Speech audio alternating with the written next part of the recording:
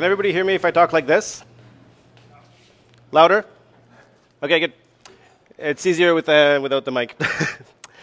Okay, so thanks for having me. My name is Nicolas Kruchten. I'm VP of Product at Plotly, and I'm here to talk to you about, it's a bit of an ambitious talk. I only have 20 minutes, but I'm going to try and talk about two great open source libraries, Plotly Express and Dash. So Plotly Express is a library we've just launched. We launched it 10 days ago. I'm very excited about it. I'm the lead author for it. And it's a library for data visualization with a special focus on data exploration through rapid iteration. So you've got the website right there. Turns out plotly.express is a valid domain, so we got it. And if you just want to play with it, it's pip install Plotly Express.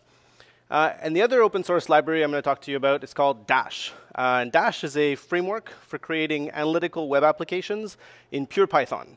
So the tagline for Dash, and I'll sort of show you why that is no JavaScript required. And again, you've got the website for Dash right there. And just a quick note, both of these libraries are MIT licensed. They're totally free for any purpose. Plotly has a couple of commercial products, but I won't talk about them tonight. So everything I'm showing you today, you can do yourself at home or on your laptop right now if you like. So quick show of hands, though, before I get started. Who here uses Python mostly for data science? Mostly for web development? Okay. And if you had to make a chart right now in Python, you would use matplotlib, raw matplotlib, Seaborn, Bokeh, Plotly. Okay, a couple of Plotly users. And the web developers among you guys using Django or Flask? Okay, so it's not my intention necessarily to replace either of those libraries as part of your daily toolkit, but certainly I'm hoping to entice you a little bit in both of these. So most of my talk will just basically be some live demos, hopefully. So Plotly Express is most useful from a Jupyter notebook. And it's intended to be as easy and simple to use as possible. So I'm going to kind of create a bit of a role-playing scenario here. Let's pretend that I'm a data scientist. It's 9 a.m. I've gotten a new data set that I don't know much about.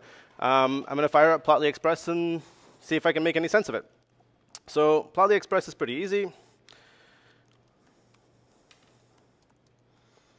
You just import it. And the data set I'm going to use is the tips data set.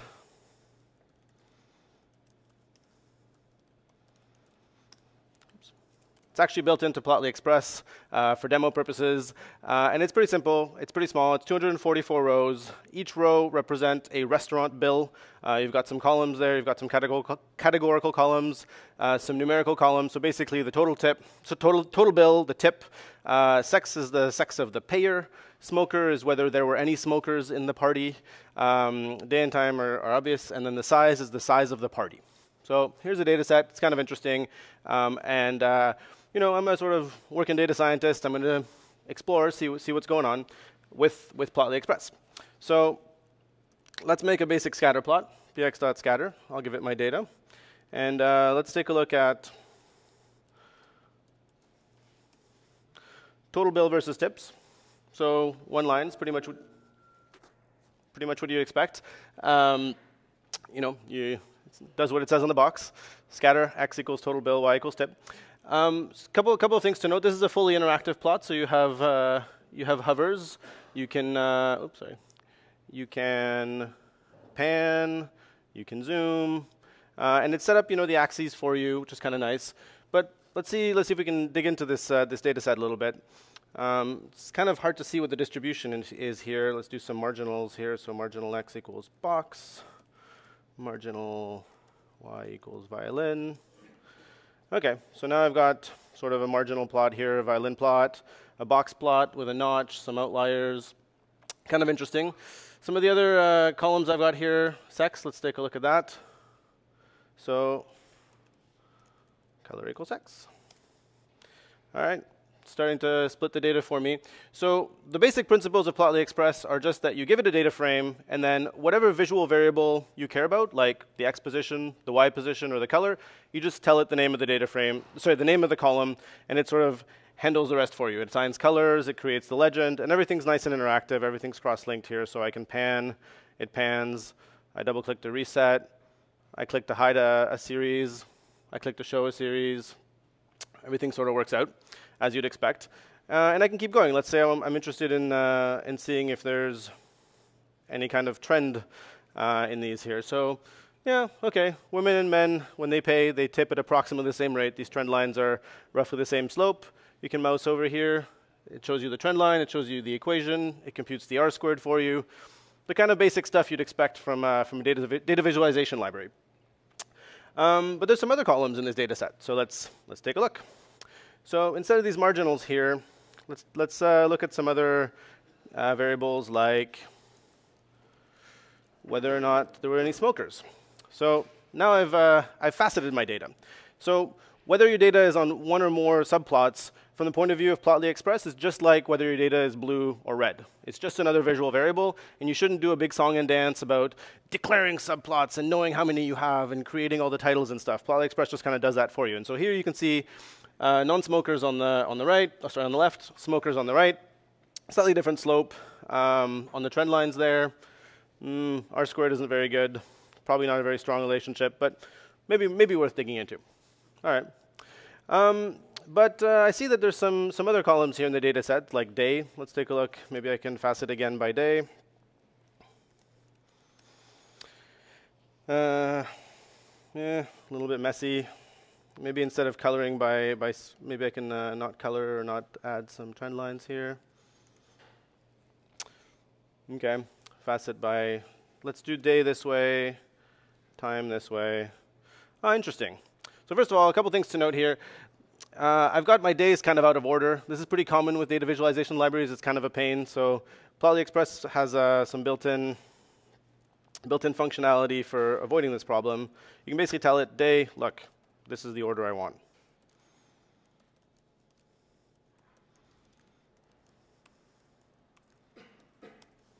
All right, this is the order I wanted in. And then lunch and dinner. And you can see that actually, interestingly enough, only one person in this data set had dinner on Thursday. Maybe we should close the restaurant on Thursday afternoons. It would save us all some money. So you can see that it's fairly easy to kind of very rapidly slice and dice your data just by one function call in Plotly Express. Now, we do more than just scatter plots. Let's take a look at, now that I'm looking at my data by day, I'm interested in how much money am I actually making? Well, let's take a look here. I can do a bar chart. X equals day, Y equals total bill. All right. Oh, the order is out of whack again, so I should probably copy the same thing here. So you notice that the arguments to bar and scatter are basically the same, kind of nice. And it's every row in my data set here is a little rectangle, just like every row in my data set in the previous plot was a color. So Plotly Express comes with a whole bunch of different plotting functions out of the box. It's not a competition about who has the most chart types, but you've got bars, you've got scatters. It can do maps. I'll have a couple examples of that sort of thing for you a little bit later.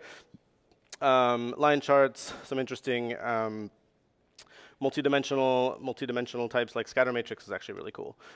You can basically see every variable plotted against every other variable, and when you do a selection, it kind of like does a cross-linked selection across them, and you can sort of pan and zoom. One function call, ladies and gentlemen, scatter matrix. So this is Plotly Express. I don't really have time to go into a full detailed tutorial, but I just want to kind of give you a taste of the kind of data exploration you can do just with one library, a couple of simple function calls in a Jupyter notebook. So that's my morning as a data scientist. But in the afternoon, I need to communicate my results with other people in my company, this very thriving restaurant business with my 244 meals per week. I need to communicate these findings with the other waiters on staff. The problem is they don't use Jupyter notebooks, and they don't want to type Python code. I'm the only Python nerd in the group. So I would be stuck, except that there is Plotly's Dash library. So Dash is a framework that allows you to very easily build web applications in pure Python. I don't know JavaScript. I'm just enough of a nerd to know Python. That's about it. But I do want to share my cool charts with my colleagues. So how am I going to do it? Well, I'm going to build a Dash app. And actually, I'm going to live code a Dash app for you. So this is a basic Dash app. You just import the Dash package and some HTML components. You create an app, and then you give it what's called a layout. So here, if anybody here knows HTML, I said no JavaScript required, right? So you got to know a little bit of HTML to get a Dash app going. I basically got 2 headers, demo, Plotly Express, and Dash, and then H2 is just I'm a subheader, and then I run my server. So takes a second to think about it.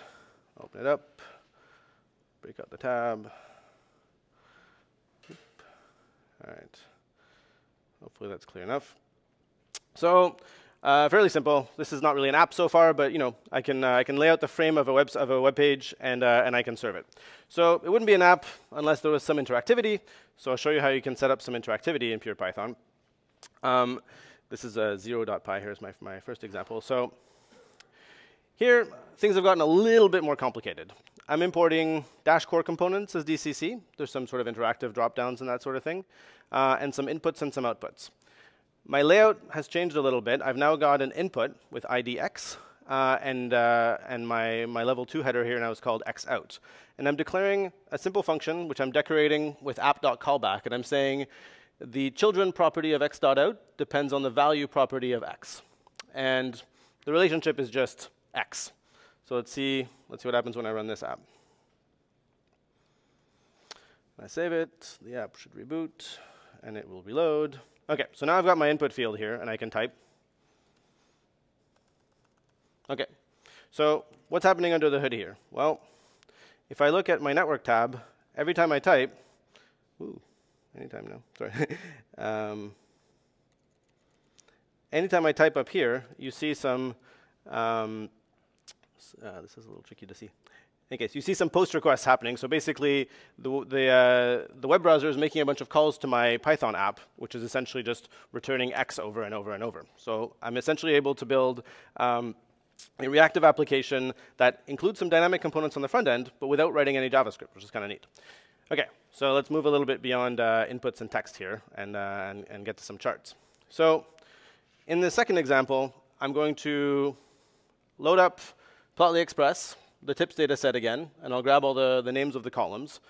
And instead of an input, I'm going to use a drop-down, and the options will basically be all of the different columns of my data frame. And then instead of an H2, I'm going to have a graph. And the figure is basically going to be a scatter plot. So I'm going to initialize it to an empty scatter plot, just so it looks nice. And my callback is now basically saying that the figure property of my graph is going to just be the output of a Plotly Express call. Let's see what happens.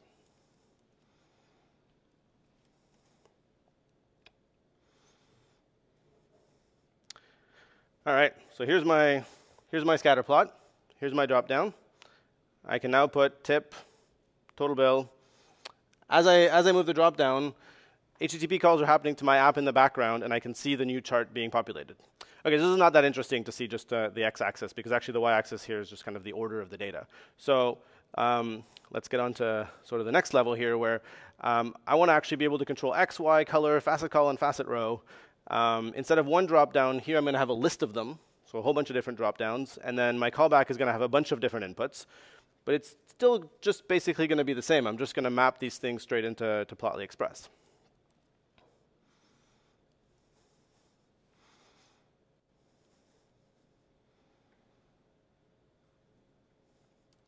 Help it along a little bit. So here I've got, x, total bill, y is going to be tip, color is going to be sex, facet call is going to be smoker, and facet row is going to be day. All right, so now I've basically built a little web application that I can just host on my laptop. I can upload to Heroku. I can host like any other web application. This is all built on Flask, by the way, so it's just a Flask application that I can host anywhere. And instead of giving my findings to my colleagues as a Jupyter notebook and having them code Python, I just send them a link to this application, and they can kind of poke around with these drop-downs. This isn't all you can do with Dash, but it's kind of a neat example of how easy it is to hook up some front-end input elements to some charts in 30 lines of Python plus a couple new lines. So that's kind of exciting. It's a little bit ugly, though, so let's just style it a little bit. I just added a couple little style elements just to show that it's not all Times New Roman.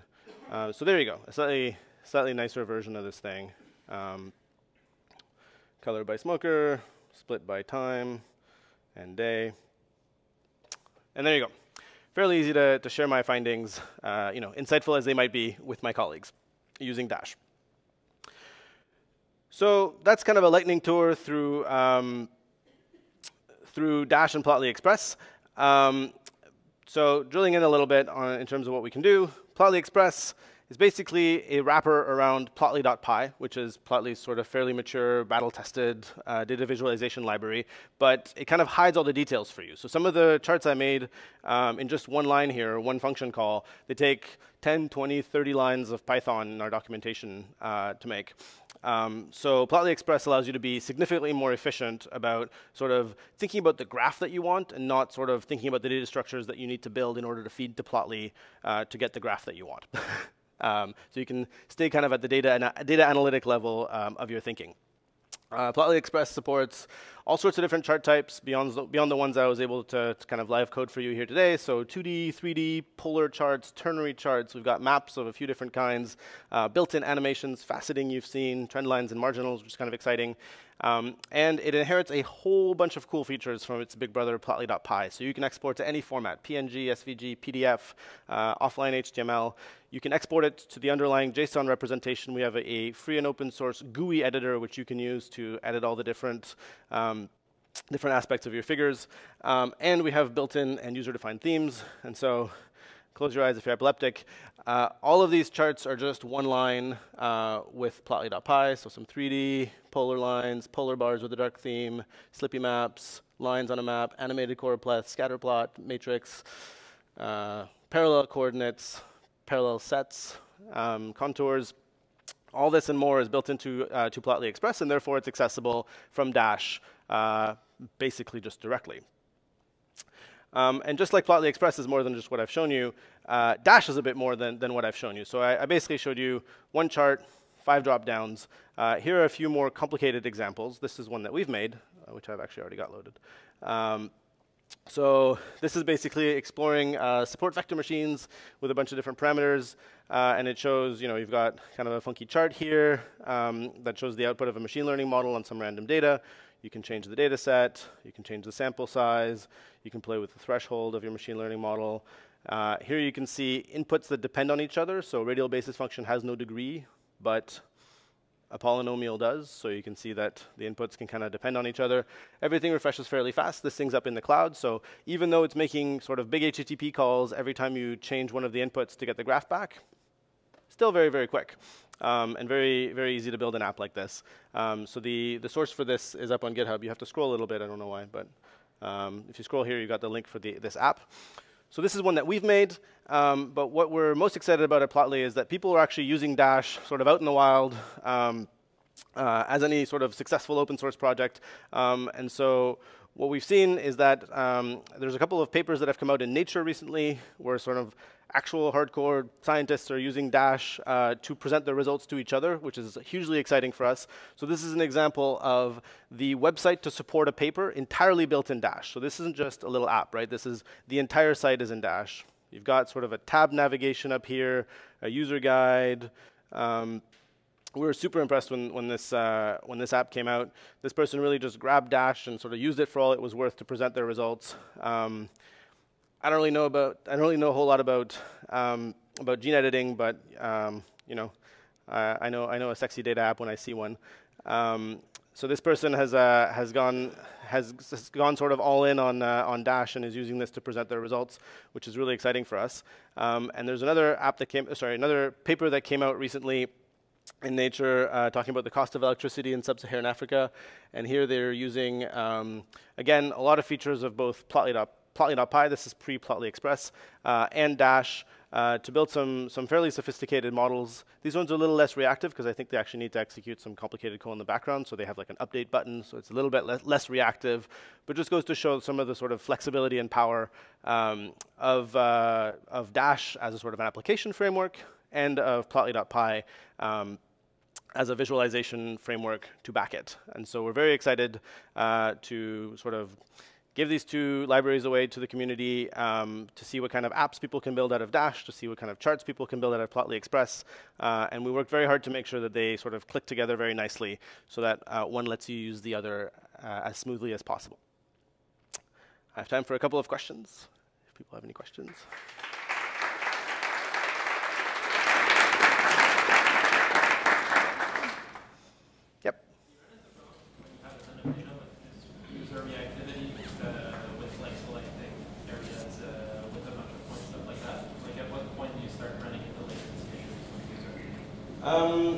To be honest, it really depends on the details of what you're doing.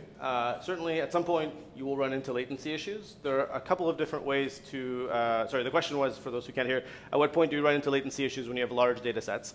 It depends a little bit on whether this is an app that's sort of hosted on the public internet or whether it's hosted inside your network. But it's definitely one of the engineering considerations you need to take into account when building a Dash app. Overall, though, I have personally been surprised at how not much of a problem it is. It sort of turns out to work out pretty well most of the time. And there are a couple of different ways that are coming out, I think, this week to move some of the processing to the client side by writing a little bit of JavaScript if you need to. So there's sort of the client-side escape hatch for faster processing. But the general recommendation that we have is sort of build it the naive way. You might be surprised if it turns out to be a real problem. There are ways of optimizing things. Any other questions? How about adding your own? For example, you show a couple of selectors that comes directly from Dash. But let's say I have my own selector in JavaScript and my CSS. Can I plug into Dash directly those? Yes. That little piece of JavaScript, CSS on my side? Absolutely. The way that we work each of these is a component. So Dash Core Components is a component library, and we have a sort of fairly mechanical way of wrapping React components, connecting them into the Dash framework and making them available. And so there are a number of third-party components that have been built. We have a couple of libraries. We have Dash Bio and Dash DAC, which are a couple of different widget toolkits that you can use for different applications. So if you have a particular chart type that you like, or a particular calendar picker, or a very complex control in JavaScript, in order to make it accessible to Dash, you have to first wrap it in React and then Dash. And that's if you go to dash.plot.ly, there's a component builder's guide that kind of walks you through the details of that. The great thing is, once you've done that, if you open source it, it's available to all Dash users in the community. And so we're always very excited when people contribute sort of new components to the Dash community and make them available to each other. OK, well, I'll be around during the break if anybody has any questions that they don't feel comfortable shouting out. Thank you for listening.